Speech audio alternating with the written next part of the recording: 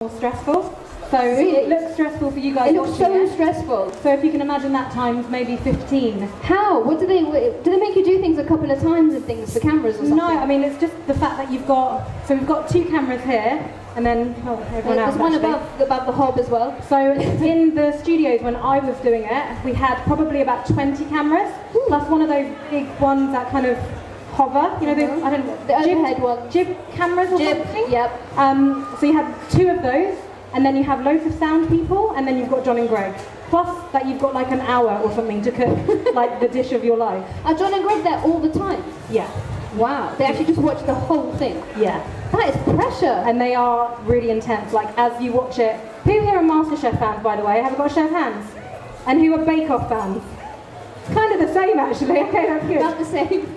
Does anyone remember the year that I cooked and won? Okay, that's nice. Hello. So yeah, basically I won the show 4 years ago. It was nail biting. It was. I mean, it was hard to watch. It was hard to do. But no, basically I think, you know, a lot of people, I have this now, like a lot of people who love cooking, they're like, oh, I want to do Masterchef or I want to do Bake Off. My advice is go ahead and do it, but don't underestimate how horribly stressful it is and how much they expect from you as well. So I'm just going to grab the frying pan. Yeah, I mean it's hard work, particularly with Masterchef. So for me, I applied online, and I think the amount of people who applied in my year was something in the region of 25,000 online, and then it went down to like 700 who were interviewed face to face, and then you get down to the final 70. When you're in the final 70, you're actually cooking for John and Greg. That's insane. It's nuts. So you're 1 in 25,000. This isn't working. Nigel, we need help. It's not working. Do you mind putting this on? Please help us with the hob. What did we press that's wrong? It's not an induction pan. It's the wrong pan. You've got a frying one. We have the wrong pan. There we go. But is your hob at home the first hurdle? Gas? Is yours at home gas? No, I've got an induction, You've got the same but type. I've got one that uses any pan. You see, my excuse is I don't be know. okay, yeah. So put it on like 6 or something? There you go. Cool. I thought I'd be a hero and help you, but I couldn't. That's alright, don't worry. Okay, so the first dish I'm going to cook is are there any Mauritians here? Yay! Yeah, oh my goodness! Yeah, correct. Good. Okay, so you're going to laugh at my dish. I'm going to cook what we would classify as like a pauper's dish. Egg rogai. It's his favourite! Oh, okay. So egg rogai is basically, it's an egg dish, but you make like a really thick chili tomato base and then you crack the eggs. Traditionally in Mauritius they actually scramble the eggs. I just kind of made it slightly differently, but you can do it how you like basically, but the flavour's still the same. What I love to do is basically, my heritage is Mauritian, so I was born actually in Southampton, so I had a choice of choosing a Southampton food culture on Masterchef or maybe Mauritius, so I chose Mauritian food. Shocking decision. And for me, Mauritian food is really beautiful. It's not really known much in the UK, and it's a real mix. So for anyone who's not Mauritian food is African, Indian, Chinese and French. So you're half from Kenya, half from Tanzania. Okay, so your curries, in fact, are quite similar to our curries. So as kind of basically people have moved around and, you know, things get changed. In Mauritius, we don't have like a classic curry. It will be more fragrant. I would probably liken it more to like a South Indian style. More curry leaves, more fenugreek seeds, more coriander seeds. And we don't use loads of ghee, it's quite light. That's interesting because there's so many really strong food cultures. Chinese, Indian, French, they're all really strong food cultures. Yeah, they are. So mix them all up. How did that happen? Why? Why is it? So the island was like, literally only had dodos on it. It was like a proper island. It's a volcanic island. Wow, I'm like a science teacher here. So millions of years ago, a volcano erupted in the Indian Ocean and it left all these little islands. So there's Madagascar, there's the Maldives, and then there's Mauritius. So Mauritius is a collection of islands in the Indian Ocean, and it had no inhabitants. So people came there to claim their stake.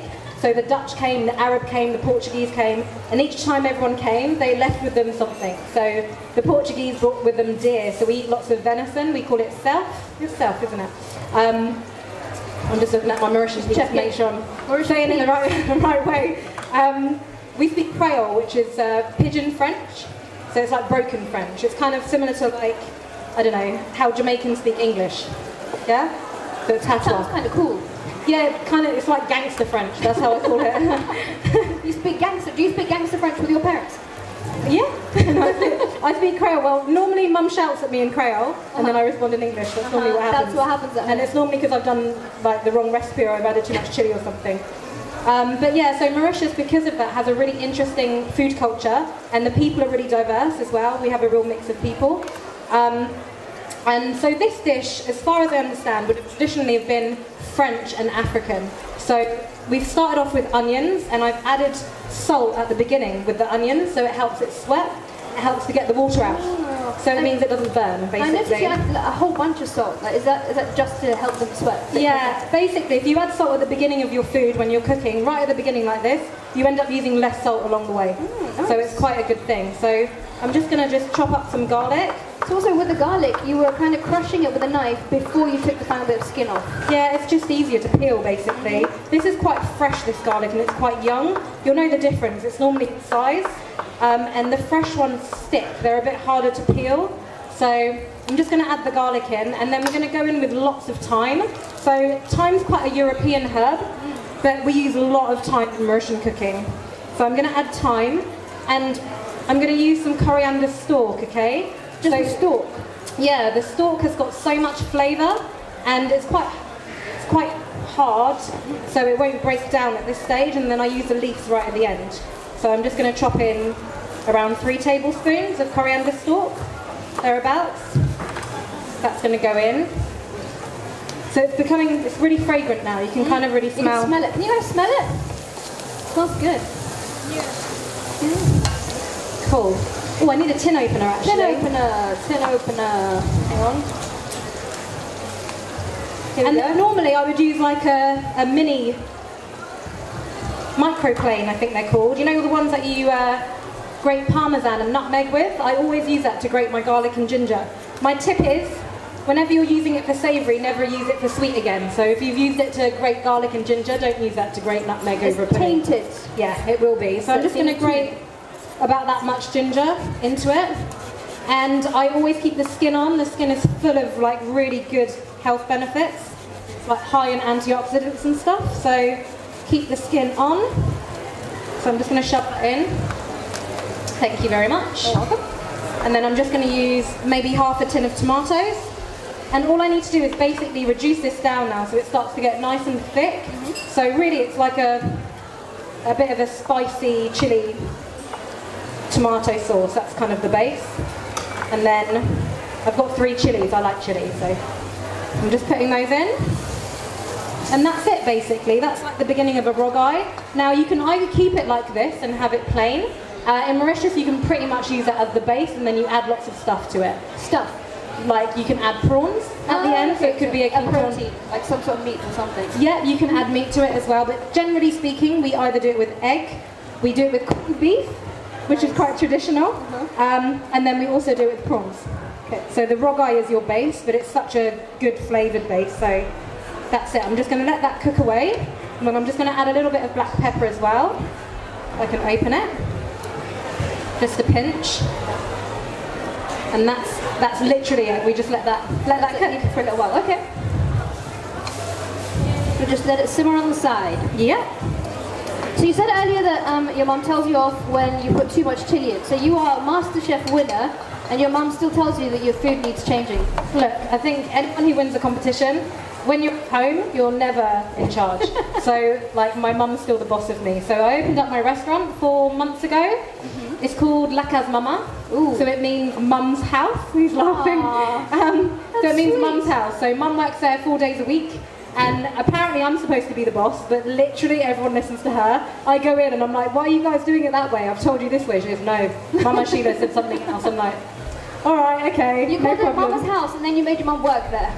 She literally, it's like her passion and her joy. She's like she's the eyes of the business as well. You know, running who here runs any kind of catering place, cafe, restaurant? No, no one. They're all the other end. They're the foodies who want to come and eat there. So we have one. We had one. So for anyone who does, you need to have, if you're doing it with family, you need people to keep an eye on the business as well. So I'm here today, but Mum's over there today watching everything. Someone's going to do the hard work. Yeah, exactly. So, but no, it's very hard. Like opening a restaurant is so tough. What do you think has been the toughest thing about it? Just not knowing, like, even though you have like a great idea to open a restaurant, and it was always my dream when I was a kid, I think sort of having that idea and actually doing it is something completely different. So basically when we first opened, I was like, right, I've got the menu sorted, I've got the food in the fridge, I've cooked everything, I've got chefs here. I was running the kitchen, so I was head chef, and I was also kind of running front of house as well. The moment we opened the doors to the public, I literally looked at them thinking, what have I done? Why have I done this? Can just close the doors and I just want to hide. Scary moment. It was so scary, and literally I was doing like 17, 18-hour shifts, and that was for the first, I would say for the first 2 to 3 months. Now we're in month 4, like a new head chef, and we've got front of house, and I'm here and I'm not panicking. Like I'm literally not worried too much. You're alright, you're relaxed. So yeah, but we specialise in Mauritian street food. Taking authentic Mauritian recipes but adapting them slightly, making them a little bit more modern. So that's. And you're in Southampton? Yeah. So I need to take a day trip. You do. Is anyone Hampshire based around here? Are you London? No Southampton. No Hampshire people. No? Wow. Yeah, no. So basically we all need to take a bit of a day trip. Cool, so I'm just going to leave that. I'm going to turn that down now, slightly, and then I'm going to go on to 2 puddings, okay? So I'm basically going to do like a naughty and nice type pudding thing. Thank you. Let me just grab that. So the egg rogai dish is actually in my first cookbook, which is Sunshine on a Plate.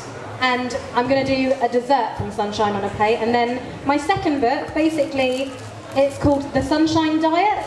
When I did Masterchef, I basically ate everything I was testing, so I just got bigger and bigger. And I realised when you're a chef, actually you do a lot of running around. And I ended up losing 25 kilos, I think it was. Whoa! Yeah, 22 to 25 kilos. How? What happened?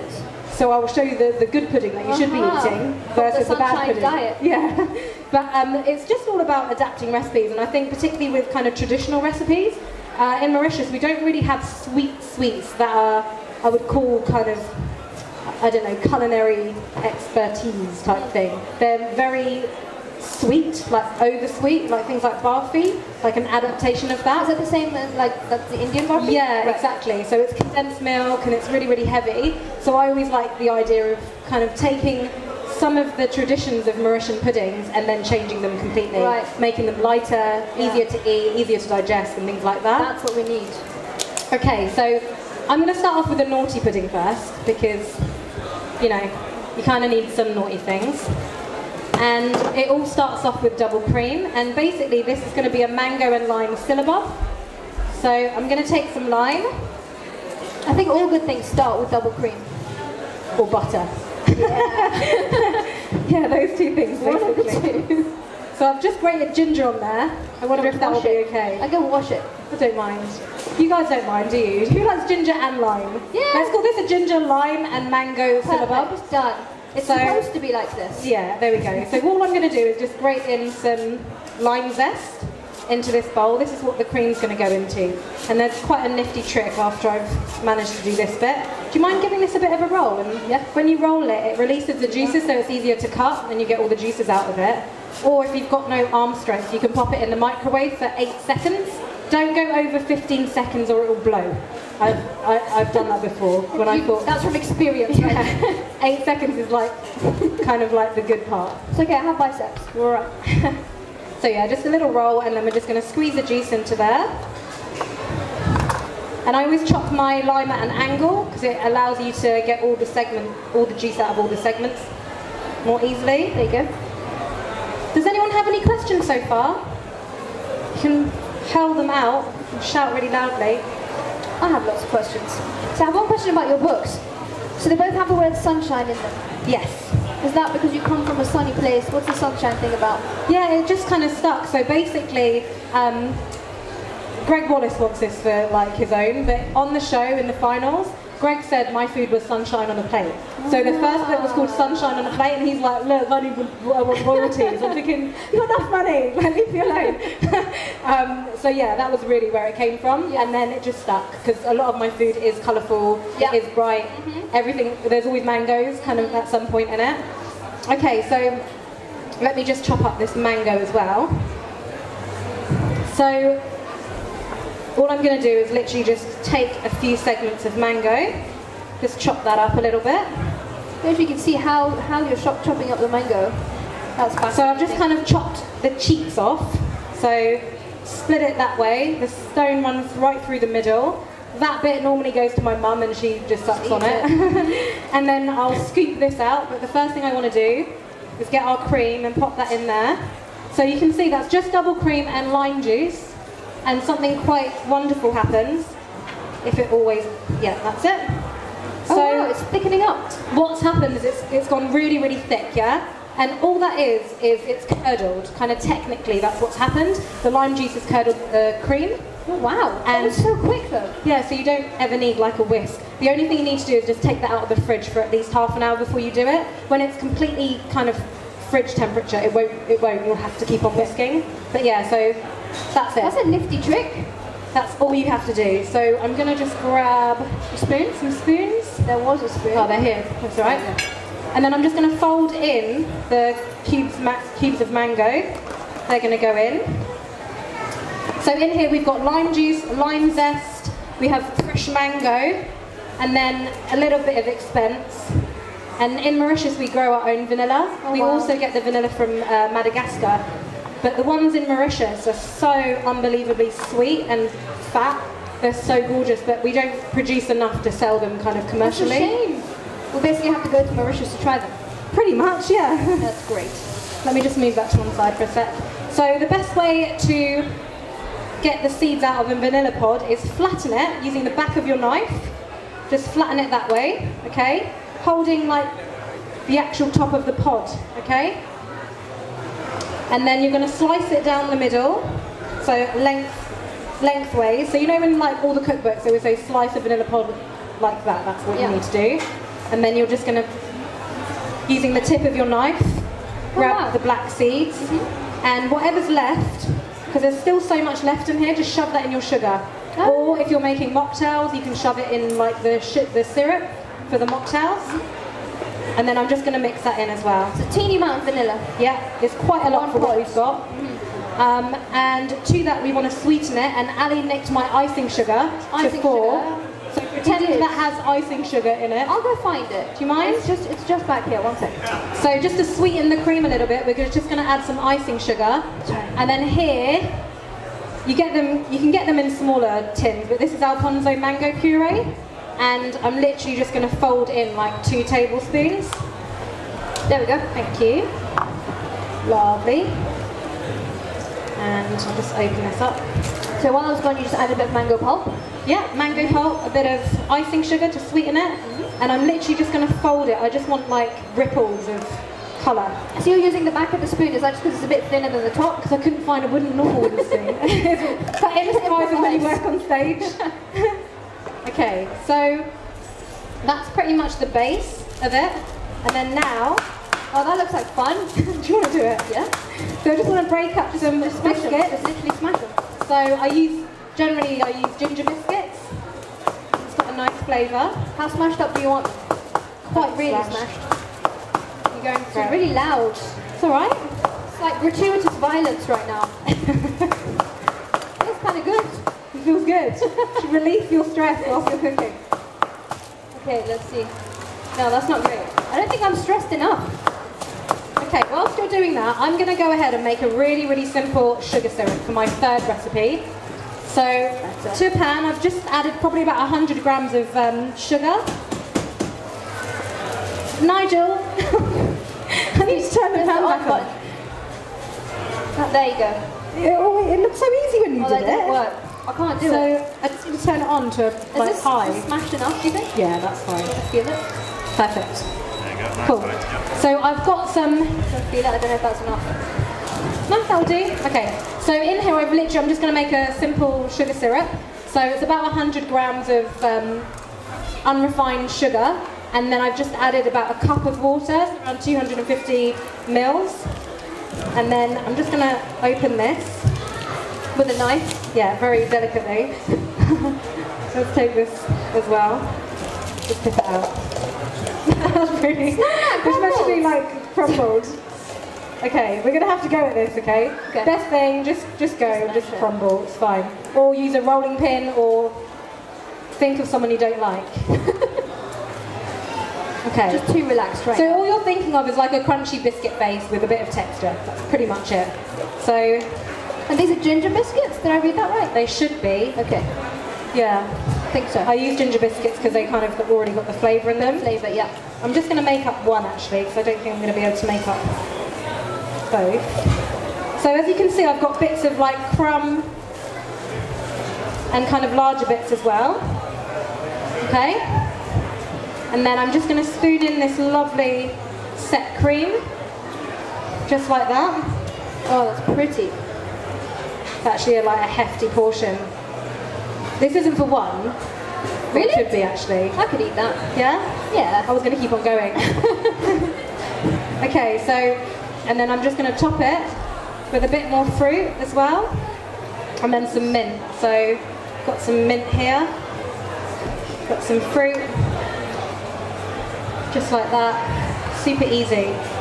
Basically, if you don't like mango and lime, which I can't imagine anyone wouldn't, but if you don't, you can just use other flavours. So the base of it is kind of the same. Yeah. So you set your cream. You can do the same thing would work if you use lemon as well. So you could make a lemon syllabub, and then you could maybe use apple and pears or anything else. Basically, you can kind of pick a fruit and just do the same thing but with different fruit. Pretty much, yeah. Nice. And usually I would use desiccated coconut, but I don't have any, so I'm just going to use some almonds on top, and that just adds another dimension of like texture, basically. Good crunch. So that's it. That's a mango and lime syllabub. Easy. There we have it. That Okay. actually kind of looks like maybe we could do that at home. There you go. Thank you. Okay. So I have to try and figure this one out again. That should be fine because it's on. That one's on, and And then then put this one on. If you press that one. yeah. There you go. Perfect. So I'm There just you going to go. put that back up. So for the egg rogai. So I'm bringing that back up to heat, and then all I'm going to do now is crack in 3 eggs to here, Straight into the pan. straight into the pan, and then I'm going to put a lid straight over it. Grab your lid. Thank you. That's it. There we Is that go. the big? I think it's the biggest one. Perfect. That'll do. And we're going to literally let that poach. So it will take around 3 minutes, and then that's done. So normally you were saying they scramble it, but you're just going to poach it. Traditionally, they scramble it at this stage, and then that's it. So in here, the other pan, remember I've got sugar and water boiling away, and to that I'm going to add some ginger, so kind of some big sliced bits of ginger. And I'm also going to add some black peppercorns, okay? So I've made a massive mess here. I'm going to move stuff around. So you've got some space. I should need that. So the black peppercorns are going in, just like that, and they're going to soften as they boil. And then I also do need to bash some as well. I think So you they should do the crack. bashing this time. Clearly I just can't bash hard I enough. don't think I'm going to be able to. I can't think of anything like heavy enough to use. So you want to bash it inside this bowl? I don't know. Do you want to use maybe Is there one a of these- pestle and mortar carry it around? around in your handbag? Thank you. Good idea. Okay. Right, okay, so now the bowl in a random. It's gonna. I don't think that's gonna work, is it? Oh, that way. Oh. There you go. Okay. There you go. That one feels like a Masterchef challenge. In fact, actually, they sent us to Cookery in Masterchef, and we had no kitchen equipment. And literally, I was trying to crush hawthorn berries. Oh my god! And I was like smashing them, and I was literally on the floor. And I got loads of people on Twitter going, "She looks like a native." Like it was actually quite funny. But yeah, just smash that slightly. Okay, that'll do. So we've lost a few peppercorns in the process, We have. but we have enough. So there was a black plate that I did take out as well. A black plate. Yeah, like a big, Yeah, I nice don't remember serving that. plate. Do you know which one it is? No, Okay, it so- saves the day. This is staged, so they It is, look it it. is. So that's the one pudding there, and then the next pudding that I'm going to do is, all these ingredients make the pudding. So I'm going to literally slice some melon, just lengthwise, just like that. It's quite thin. Yeah, quite thin. I feel like that's like chef's technique there. I don't think I could get it that thin. I think it's just quite amazing. Yeah, just be careful when you're doing it. They're quite slippery. Perfect. That's it. Thank you. So I'm just going to chop these up. And then, do you mind opening the strawberries for me? And then I can cut some of those as well. So you've done a lot of foodie television, I think. Yeah, so I've done... Masterchef, there was good food. Yeah, so in terms of TV, I've done the Food Network. I've done quite a lot of their kind of Christmas shows. And then I've done Sunday Brunch this morning. And then the most recent one was Lorraine. They sent me over to Mauritius to go and film. I had 3 days to film 8 mini episodes. And as soon as I arrived, the plane wasn't able to land because there was a tornado. Oh my god. And if you ever watch any of the footage, I've got like a head wrap because it was so windy that my hair was flying about everywhere and I was actually just being blown off. And they, you know, everyone wants to film on a beach, but a beach during kind of cyclone period in Mauritius is like the worst place to film. And they were like, quickly come, because we can see that like everyone in Mauritius is like the master of the weather. You know, everyone knows what's happening with the weather. They can kind of, I don't know, put a finger in the air and they're like, the cyclone's coming, you know, you've got like 30 minutes. So we had like literally everyone around me. I was trying to cook and then all the locals were like, oh, the cyclone's coming, she's only got 20 minutes left. And lo and behold, I literally only had 20 minutes left before it like... But yeah, so I did 8 mini episodes. That was quite hard. And also during cyclone period, you aren't able to fish. It's really hard to fish because it's so windy. But one of the dishes meant that I needed to go and collect a local redfish, okay? So we had to kind of fake a scene where I went down to the local fishing village and the guys were like, you're not going to find fish. And I was like, I know, can you just help me out? Just talk to me on TV. I was like, they'll pay you at the end. And they did, like the guys. And so anyway, what we did is we took the fish from the hotel with us, like a whole fish. And I went on a boat and then I was like, oh, did you just catch that today? And they were like, just staring at me. They gave me the fish and then I walked away, but on the actual TV, it looks like I bought it from them.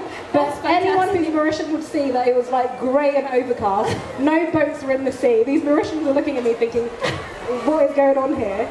So yeah, that was quite funny. I need to rewatch that episode just to see what it looked like. I might even post it up after today. Yeah, seriously, please do. Where will you post it up? I can put it on my Instagram, so actually, yeah. I can What's your Instagram name? Shelina Cooks. Shelina Cooks. So Shelina Cooks will be able to see her fake fish. My fake fish. Well, it's a real fish, it's just fake fishing. Yeah. Okay, so that's done and that's done, so let's just pop that here.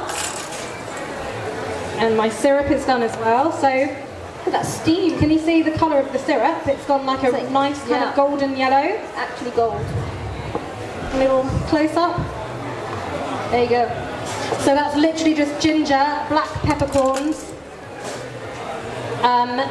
sugar, and then we need some lime as well. The acidity with the lime and sugar just makes it for a really good dressing.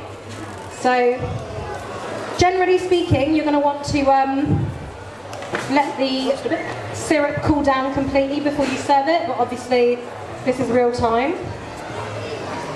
So I'm just going to take my bits of melon.